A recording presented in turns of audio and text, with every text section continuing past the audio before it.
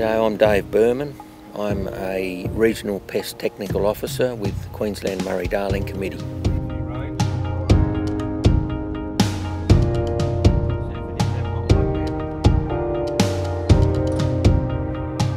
My name's Tom Garrett. I'm the Weed and Pest Technical Officer and I work for QMDC and I'm based in Roma.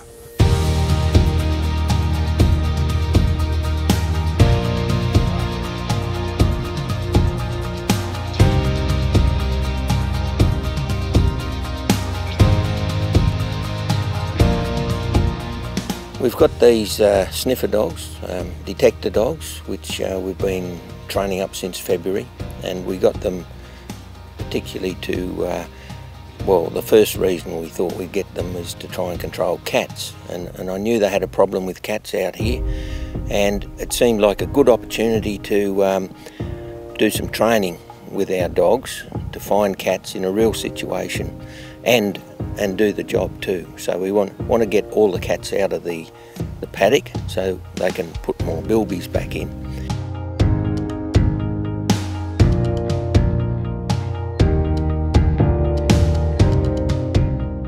We know that we, from observations through the people that look after the bilbies, we have low densities of bilbies and low densities of cats as well. So large area, lots of trees, lots of bushes, lots of logs, lots of old rabbit warrens, and probably few cats and little time. I mean, there's only 8 hours in a day, and for the dogs to cover such a large area thoroughly to make sure that there's no cats in there is just a task in itself, especially in the hot weather. You know, we're up to probably 30 degrees by 9 o'clock in the morning.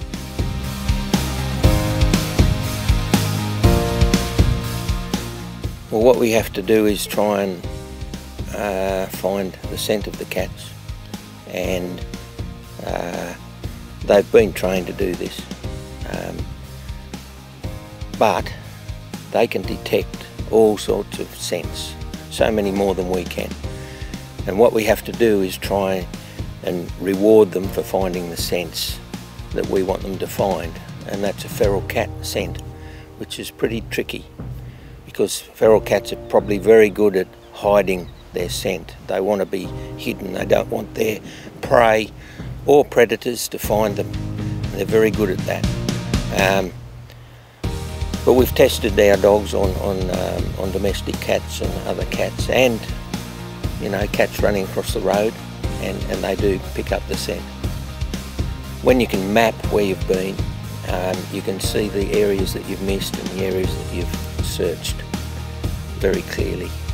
And I can see on here where Sophie is, I can see where Tom is, and I could also see where Rocky is if I wanted to, so we can coordinate where we're going. We need to cover all areas, so this actually records where we're going, where the dogs go, where we go, and we can put that on the map and we can see the areas that we've missed and the areas that we've looked at.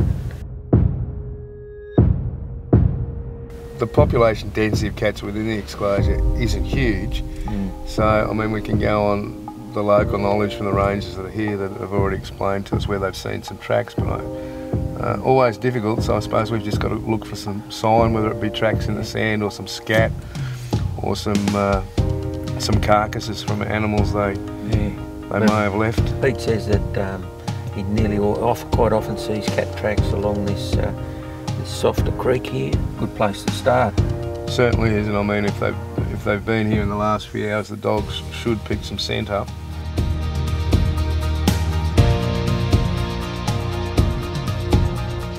This morning we had what we identified as a set of cat tracks coming down an obvious sandy patch where the water runs into a clay pan, and we could see that the tracks were old because it had been rained on, because we had rain the night before we found them, but quite definitely a cat. And Peter had identified that particular area was where they often saw cats crossing over to that particular clay pan to obviously hunt and feed.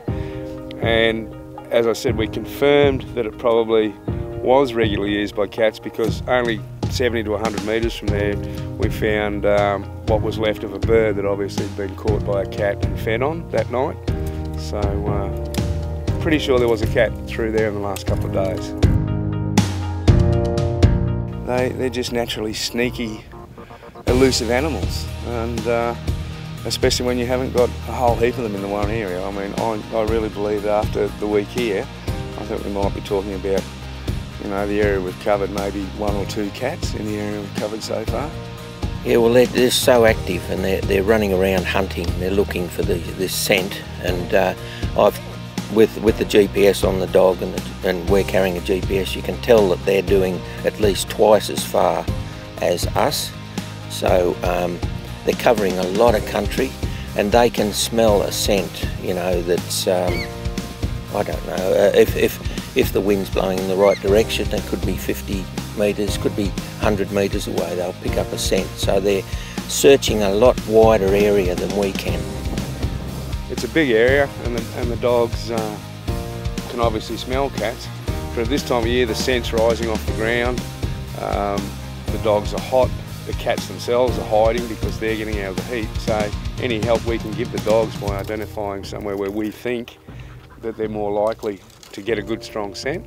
And so that's why you're constantly looking. While you're working the dog, you're constantly looking for tracks as well, for those telltale signs that might indicate it's fresh sign. So we really need to cover the whole paddock with the dogs, and I think that's the only way you're going to get these last couple of cats. Just driving around with a spotlight, you might come across them, but I think the dogs is one of the best ways to find these last couple of cats.